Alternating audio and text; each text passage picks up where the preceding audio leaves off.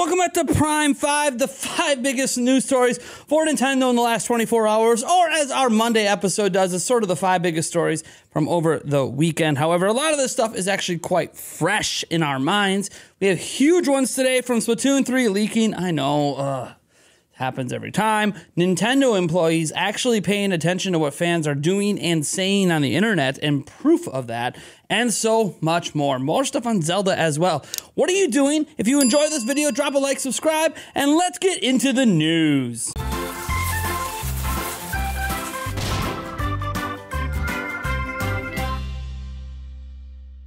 Well, our first story deals with, hey, you know what? Another Switch game has leaked on the internet. Now look, brand new Switch games leak on the internet all the time, and this week we have Splatoon 3 coming out on Friday. So of course, some retailers have broken Street Date, and because Street Date's been broken, we now have this game out in the public. People have been buying it for extra money online. Some people have just been lucky enough that their pre-orders are here early. It's going to be leaked all over the internet. We're going to know everything about the single player mode.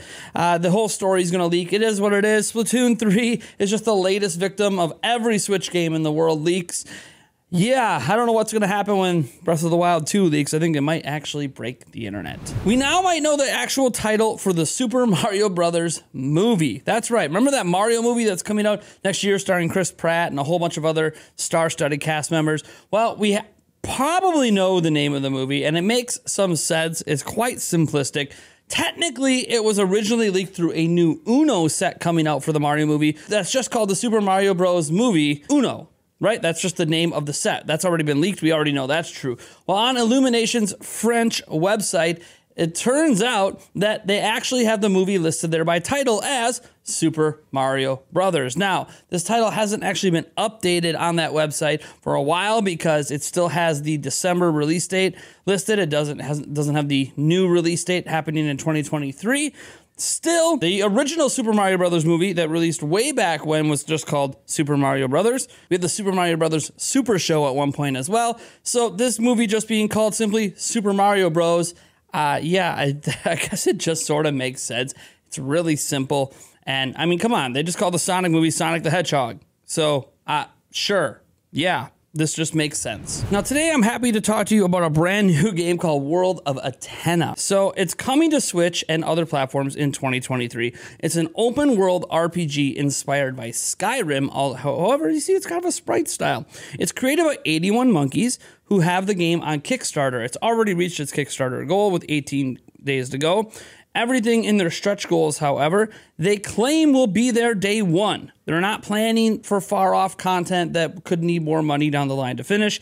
And if you were wondering if this is one of those Kickstarter scams, like it's just an idea of a game, they've actually already been working on the game for 3 years. Now here is how they describe the game. They say, a diverse and living world. Explore a vast world with oceans, continents, regions, castles and towns, mountains, caves, and dungeons. Antera is full of life, from little aspects to hulking creatures. NPCs live out their lives following daily routines while also responding dynamically to events in the world as well as the player. The world of Antera is built to be explored freely and at your own pace. It has a deep and inspiring non-linear story. The story and quest follow non-linear divergent paths, so you can go where you want and talk to whoever you'd like. Your story will unfold naturally based on the paths you choose to follow. It has conversational dialogue, a unique way to converse with NPCs that allows players to have a more conversational experience with every character in the game. We ditched the overly wordy, linear dialogue experience of modern games and designed a completely new, retro-inspired system. It has fast and fluid party-based combat, leveraging our vast experience across many genres of gaming, including casual and social games. Combat is designed to be fun no matter how many hours you put in, with streamlined UI and engaging feedback. Satisfying and accessible user interface. Our design skills really shine here. We have designed an interface with the least amount of UI and words as possible. Instead of menus and lists, we've leveraged true to our world items and intuitive icons to create a wonderful user experience. Our interface is so much fun, it could be a game on its own. They're obviously really excited about it. You've seen some footage. If this really excites you, kind of put this one, maybe jot it down somewhere, something to look forward to next year. Now, have you ever wondered if Nintendo employees are paying attention to us? I know I have. I know we know all about the Nintendo ninjas that supposedly go out there and shut down certain things that they don't like being out there in maybe some very interesting ways. But we're not talking about the ninjas. Actual high-end Nintendo game producers are apparently paying attention to what the hell we're saying. How do we know about this? Well, thanks to none other than Emily Rogers, famed insider. She used to work at a place called Reset Era, which was a spin-off board from NeoGAF when NeoGAF's owner was going through some controversies. And at Reset Era, all of your accounts have to be approved manually, and you have to verify who you are. So if you're a game developer, if you're a content creator, you have to verify all of that to get your account approved. And apparently several Nintendo employees, high up Nintendo game producers, are on Reset Era because Emily Rogers herself had to approve and verify those accounts. Now, it was funny to her because people would be in game threads arguing with a game producer of said game and calling them idiots and not even realizing that they're actually arguing with the very person who does know what they're talking about. Now, this is because naturally the Nintendo employees didn't want it to be known publicly who they were.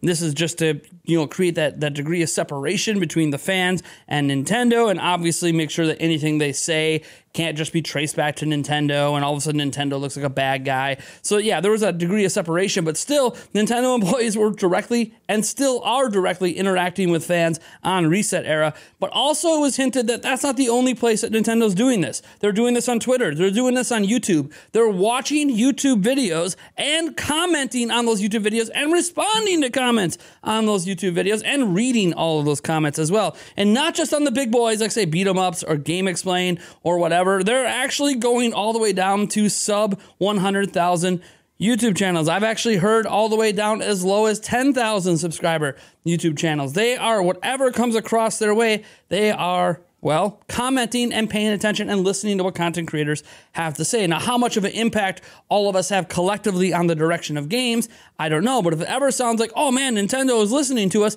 maybe it's because they were listening to us when they give us something that we want. Kind of crazy, right? So imagine that we're talking right now about Nintendo employees watching videos as they're watching my video right now. That's pretty crazy, isn't it? So, hey, maybe next time you're arguing with someone on the internet about Nintendo stuff, realize you might be arguing with somebody who actually works at the big end. And our last story deals with a brand new batch of rumors surrounding Breath of the Wild 2. All of these rumors come from Game Over Jesse, and yeah, put your tinfoil hats on, do whichever you need to do. I'm not even saying believe them, they're rumors. I can't verify any of this. Heck, it doesn't seem Jesse can verify any of it. So let's dive into what he revealed in his latest video.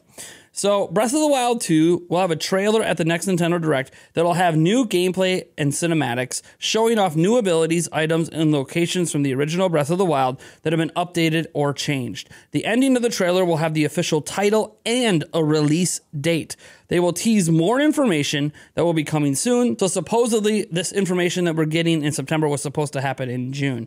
There's actually going to be a second Direct in January with a new trailer, new game updates, and new Zelda amiibo. They claim this would be a Zelda-only Direct, though the Direct hasn't been finalized yet and could just end up being turned into a series of social media drops throughout January. However, they are planning a Treehouse Live event showcasing the game at the end of January or early February. Now, the source on this for me is Game Over Jesse, but he actually went and gave his opinions on this, and what he admitted to is that he combined multiple sources together on this. Some of them are known and reputable, such as Jeff Grubb. Obviously, we know about this since he's the one who told us about the game title possibly getting revealed, but he does note that he does think that all of this combined is just too much exact information for it all to be real in his mind. Not that some of it doesn't hold some truth. Rumors are what they are. It's just important to remember in situations like this that Jesse is just sharing the information that he's seen reported out there, combined with some people contacting him privately. He doesn't really know if any of it's real. He just thinks it's interesting to talk about. We should start seeing a ramp up for Breath of the Wild 2 if it is coming this spring very soon, maybe even starting with this Direct. So this information could all be cool. It could all be real. It could also be fake. I have no idea. Anyways, guys, thank you so much for tuning in. I am Nathaniel Rebel from Nintendo Prime. Guys, thank you so much for supporting the channel and enjoying these episodes. I'll catch you in the next video.